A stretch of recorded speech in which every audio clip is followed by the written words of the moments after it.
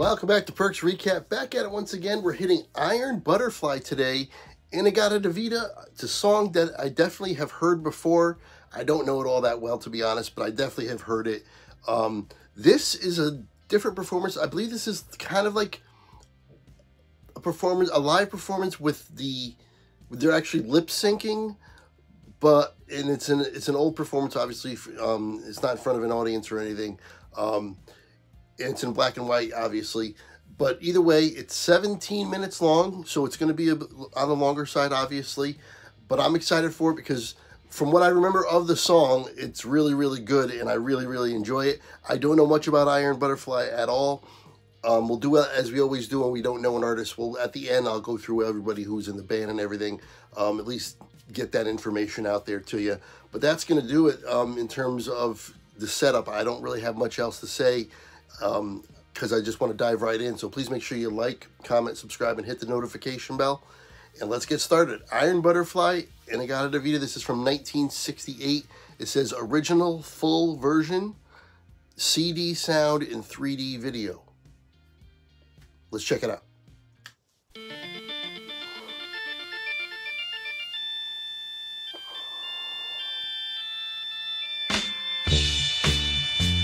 Ah, the bass. It's a classic bass. Everybody knows it.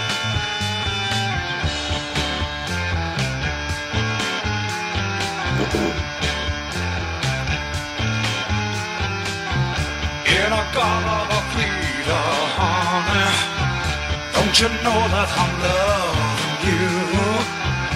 In-A-Gadda-Da-Vida, baby, don't you know that I'll always be true? Oh, won't you come with me and take my hand?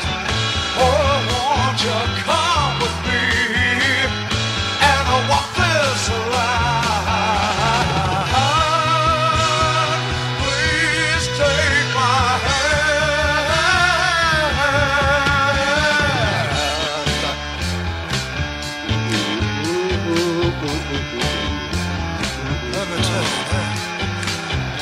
In-A-Gadda-Da-Vida, honey, don't you know that I'm loving you?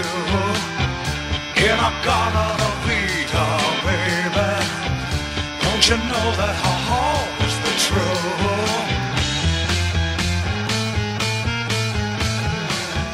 Oh, won't you come with me and take my hand?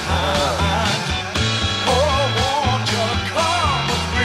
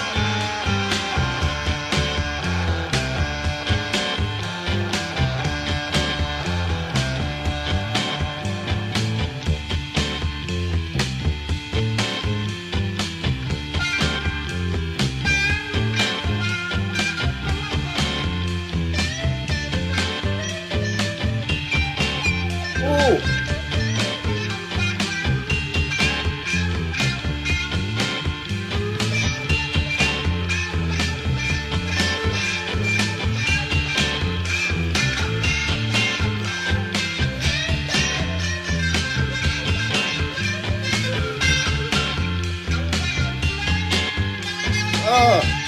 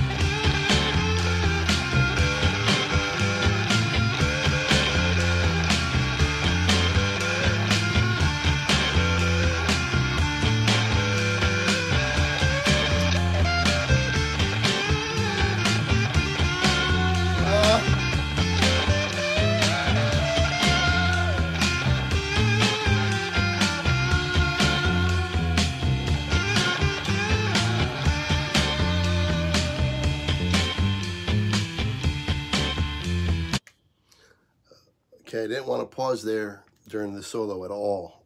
I never like to pause during solos, and that would have been terrible. Anyway, wow.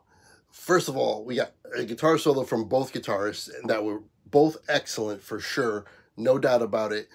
But I got to say, the thing that's driving this entire song is the bass. The bass is the one constant. And it's the basis for the whole song. It's setting the tone for the whole song. The keys as well to a degree, but not as much. The bass is what's setting up for the entire song. Now, I do have some questions. Now, this is not in front of any people, and I was told that they're lip syncing during this, on purpose. It's not them singing at the time. Are they also mimicking their performance? And is this also not a live performance? I'm a little confused. Is the song itself like on the CD or on the cassette, however you want to say, the studio recording that you would buy in the store? That's not a live version. Is it actually a 17-minute song? Because they're saying, what I was told is they just play, they're just playing the song from the studio off the CD, and it's like a music video almost. They're lip syncing it, and but the CD is what's actually playing. So does that mean, I kind of thought it was like more of like a live performance where they were lip syncing the lyrics, and then they were taking parts of the CD and then extending this out for these solos and all these other things. But maybe the song itself is actually 17 minutes long. I will check it out. I will look it up to find out. But if it is that the longest song? That's got to be one of the longest songs ever in terms of recorded in a studio to be on a regular CD. I mean, a lot of the songs in the 70s, a lot of the albums in the 70s would have been 38, 40 minutes long total, and this is one song that's 17 minutes. I know there's other songs that are longer, or as long or longer, but still, this is a long one if it is just off the studio. All right, let's resume.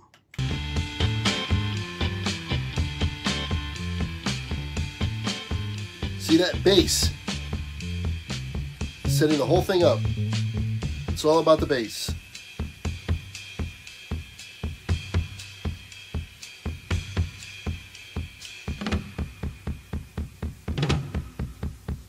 Oh. Drum solo? Drum solo?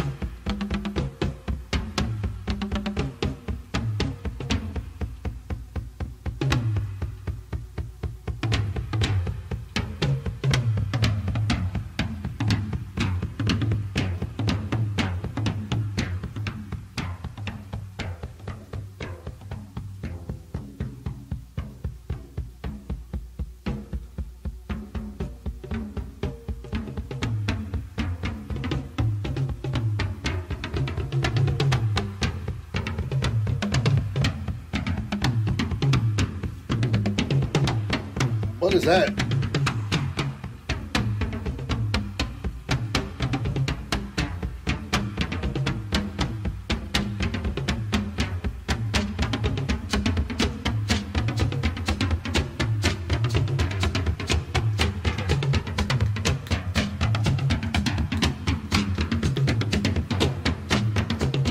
Oh!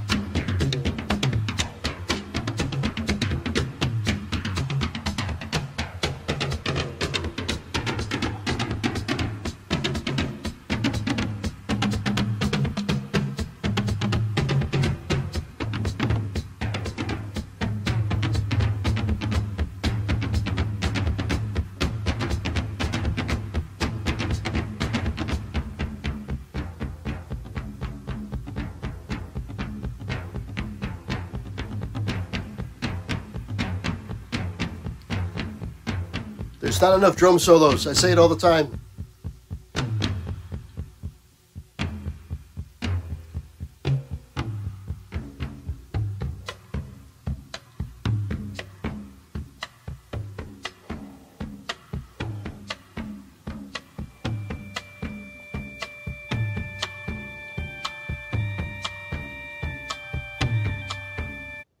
There's one simple vision hack anyone can use to improve vision. Don't blame me here. I didn't pause it during the drum solo. There's an ad during the drum solo. There's nothing I can do about that. Anyway, but I will talk about it. I say it all the time. I said it just then that there's not enough drum solos. I don't know why there's not. They're not more of a staple, but they're not. And I really appreciate it when I do hear one. And this one is excellent. And again, is this part of the song? Like, I've heard In-A-Gadda-Da-Vida before, but I don't know if I've heard it in its entirety or just parts of it, or just the bass line that I've been talking about. But I don't remember ever hearing these long solos for the guitars and this drum solo. I don't remember this whatsoever. So again, I'm not even sure if I've actually heard the entire thing. Maybe it's more of I knew of the song, but not really ever heard it in its entirety or really sat down and listened to it. But regardless, this is excellent. This is so good. Get right back to it. There's 3 seconds left in this ad, so we'll be able to skip. And that's exactly what we'll do. Let's resume. So you can say goodbye to your optometrist for good. Did you know?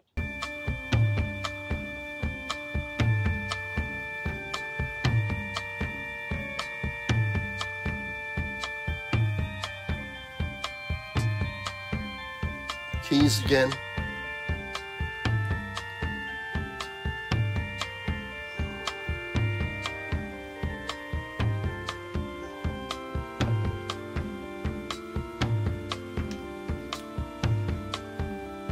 Where's the bass? It's got to come back.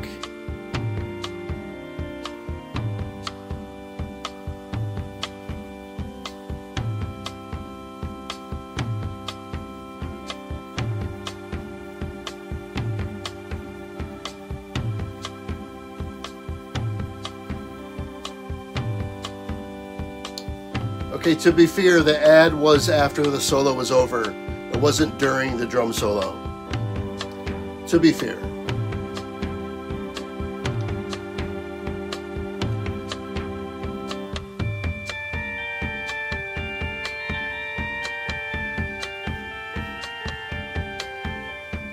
Now, is it like a solo for the keys now, too? Each instrument? Yeah.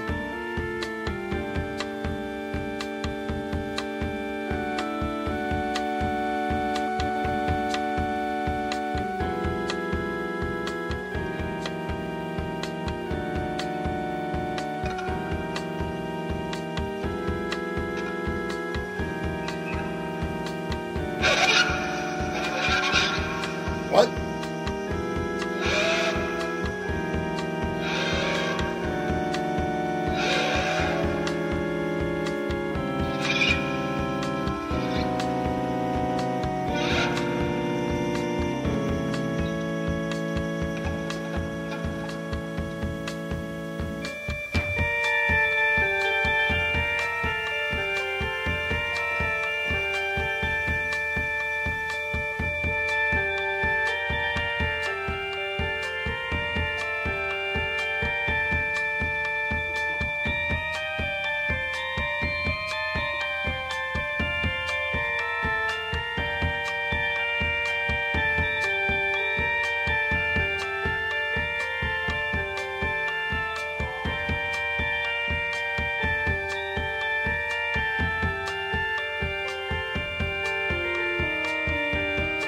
Ho,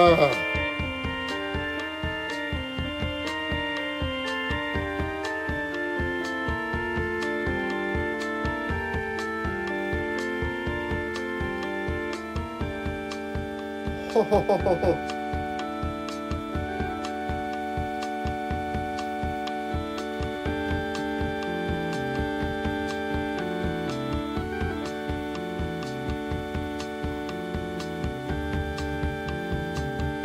There's the bass.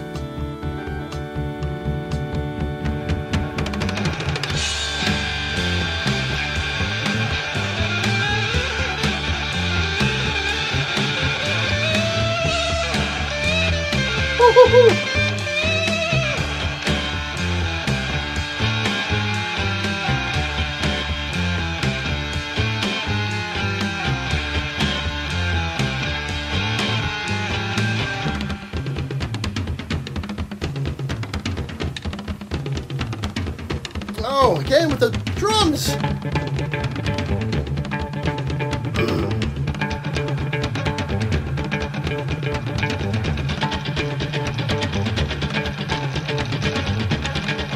Yes.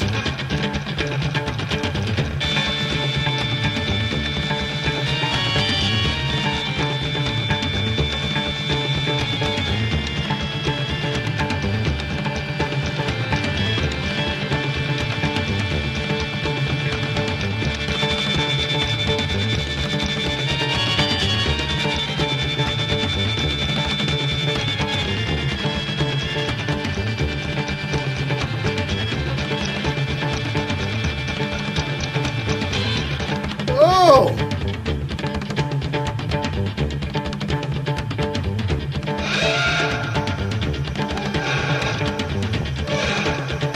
Oh!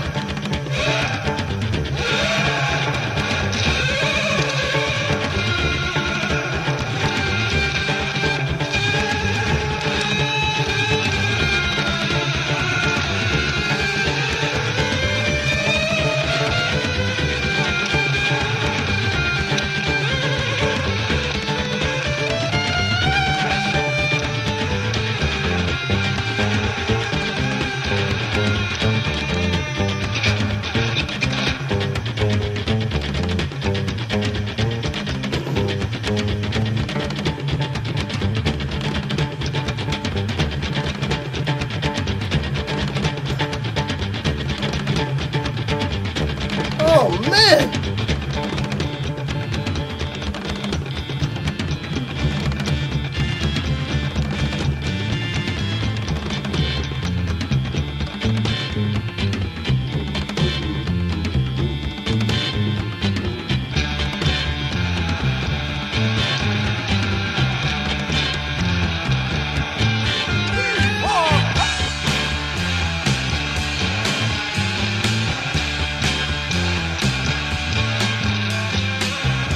In-A-Gadda-Da-Vida, honey, don't you know that I'm loving you?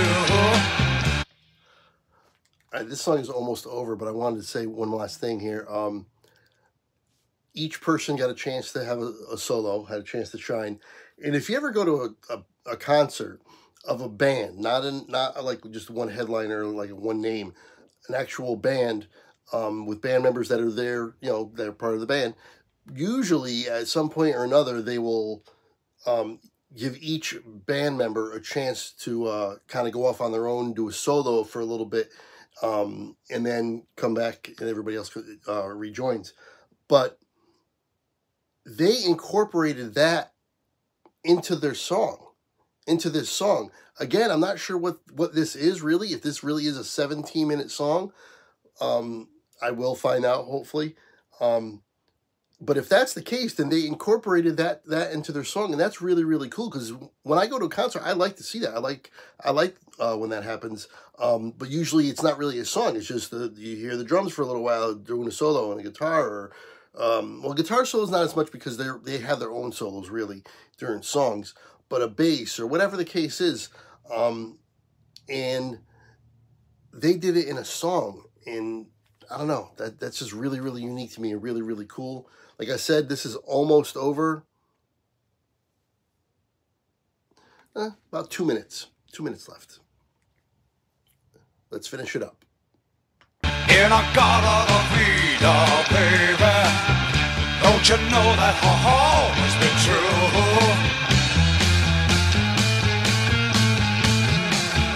Oh, won't you come with me and take my hand? Oh, won't you come with me and we'll walk this line? Please take my hand.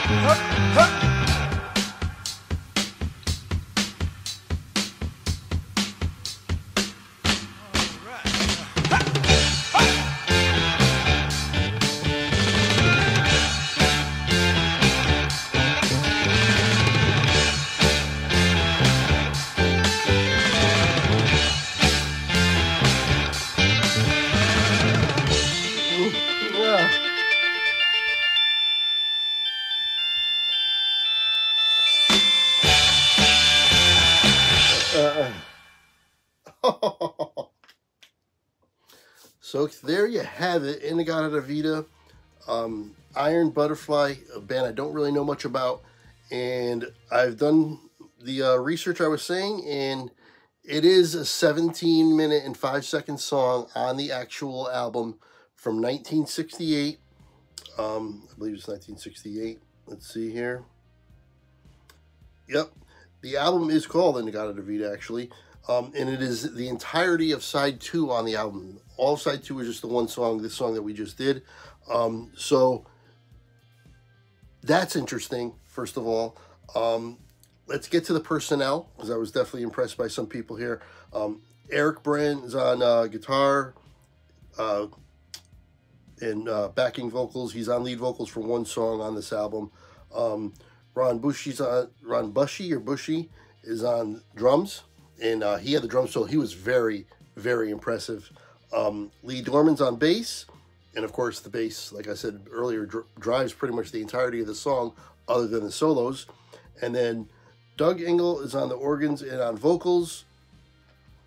And I don't know of any of these guys, but Doug Engel sounds familiar. But regardless, this is an all-time classic. If you don't know it, maybe you were like me where you've heard of it or you've heard parts of it, but you never heard it in its entirety. I definitely haven't heard this in its entirety. That's for sure.